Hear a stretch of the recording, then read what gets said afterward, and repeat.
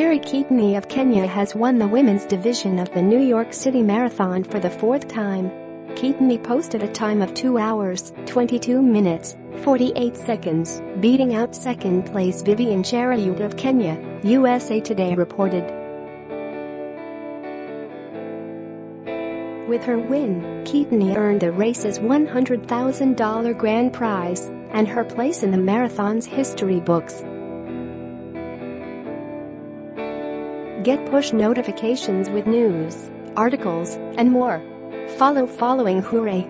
You'll get the latest updates on this topic in your browser notifications.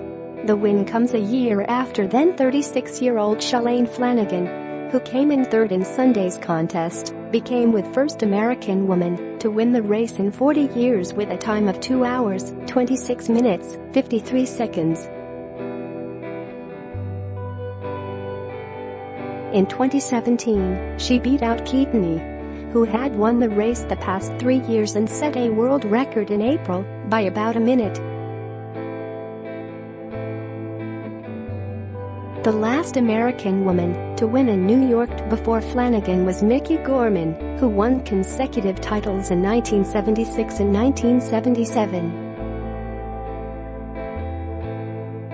On the men's side, Lalisa Dizisa of Ethiopia won the division for the first time with a time of 2 hours, 5 minutes and 59 seconds, and also took home a $100,000 purse, the New York Times reported.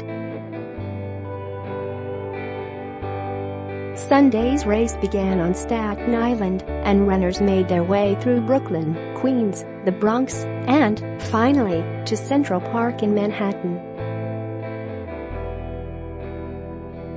The marathon saw nearly 55,000 participants hit the streets of New York, and a slew of celebrities got in the mix. Actress Terry Hatcher, former NFL player Tiki Barber, Olympian Aaron Hamlin, and celebrity chef Dan Churchill announced that they too would be running the 26 2-mile race. "I don't think either of us love running," Hatcher told People in August of running this year's race with her daughter, Emerson Tenney, 20. "I keep thinking there's going to be a day when I actually truly love it, but the truth is, I'm not sure that I've ever loved any workout. But what I do love is afterwards. I love the endorphin feeling. I love knowing that I've reached an accomplishment."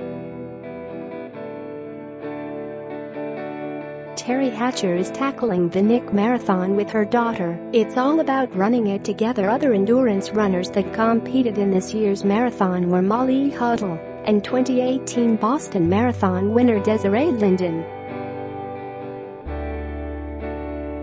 In the men's division, last year's winner Jeffrey Kamworor returned to defend his title.